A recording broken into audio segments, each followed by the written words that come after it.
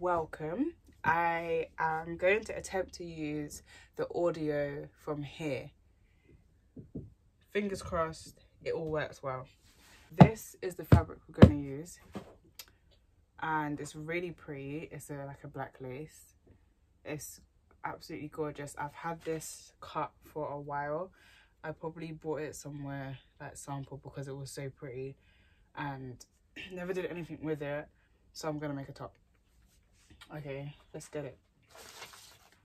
I have some patterns that I have made from over the years, over time. I'm gonna use them, obviously just double measure it as well. So you will need a measuring tape, you're gonna need some cutting utensils, something to mark out your fabric. The yellow is always the best, it shows. Obviously got a longer stick as well, and I have some scrap black fabric with the top. What I've done is drawn off my off the shoulder top blouse. If you have a top or off the shoulder top or a tank top, which would be perfect, and then you can kind of square off the neckline because that's the neckline that I'm going for.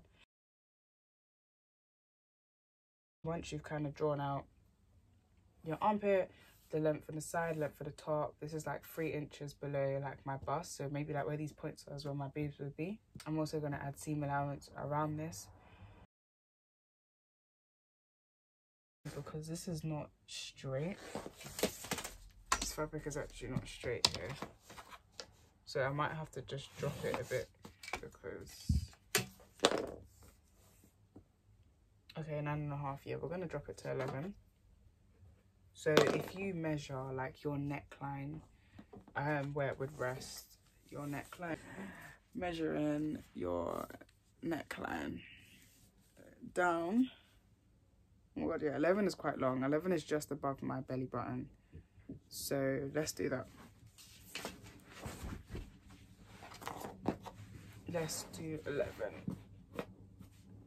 And the main thing about corset is that it's in pieces put together, and the seams then are given strength by boning to then form onto the woman's body shape. I love that about corset, I really do. So we have the front piece done, and we're going to move on to the back.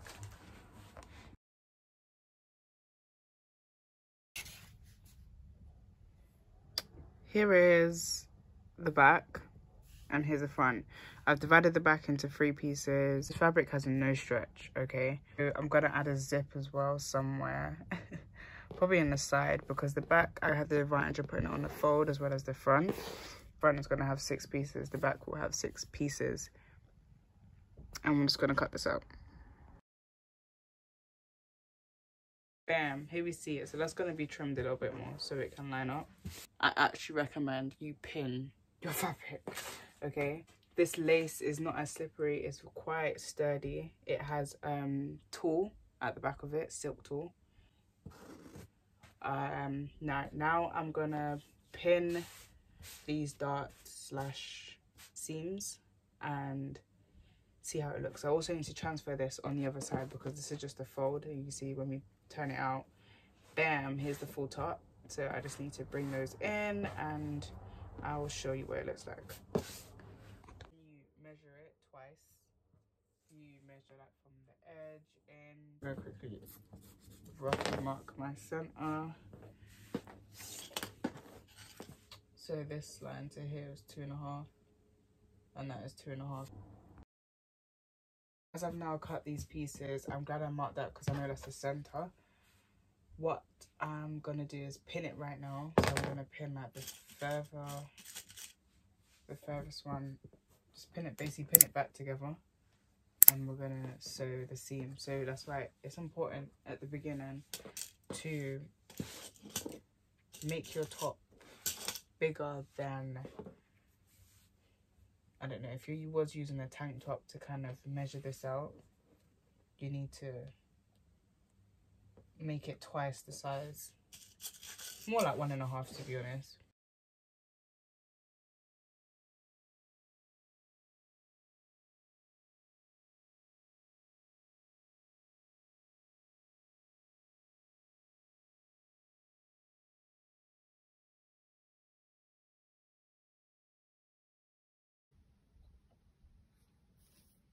This is the front piece. Beautiful, beautiful seams. Look at them. So we sewn it together now. So this is the front and this is the back. Gorgeous. This is the back piece, but this is like the inside, and then that's what's going to be on the outside. This is the back piece now. Look at that. It can be trimmed. It's going to be evened up. I think the back piece can come in a bit more. So when I kind of just put this on myself, the fit was beautiful. However, when I measured it, this thing is telling me it's a whole 5 inches bigger than my body, but whatever. We're going to sew it together now. Sew together one side. So as I've done each of the seams, I'm going to now sew together one side, and the other side we're going to add a zip. But now insert the side zip. So pretty. So I've hemmed the front, I need to do the back, and I've also attached the side zip. Really cute. So I'm gonna pleat the bottom of this with this jersey, sorry, not jersey, scuba black stretchy fabric. We're gonna cut it about 3 inches wide. The length is 1 inch smaller than my waist, so it's definitely gonna clench in. I'm not sure again how it's gonna turn out, but we're gonna go for it. So this is now the waistband. This was a long strip. I've cut it out and I've attached it at the raw ends. Now it's a loop, and now with the loop we're just gonna make sure this is flat while doing this. Make sure this is flat, and we're just gonna fold it in half. Everything else should kind of follow with that. And have a neat edge at the bottom and then 2 raw edges at the top, and these 2 raw edges, these 2 raw edges at the top, that's what's going to be connected to the top. Okay, so how I've also cut it is I want it slimmer from the back and then kind of bigger towards the front, so this is going to match up with the center back.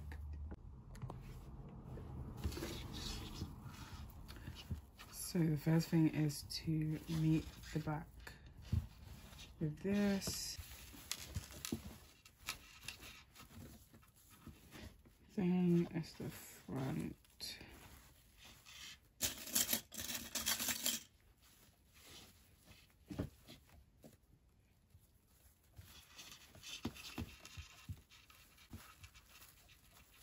Then stretch out to the side.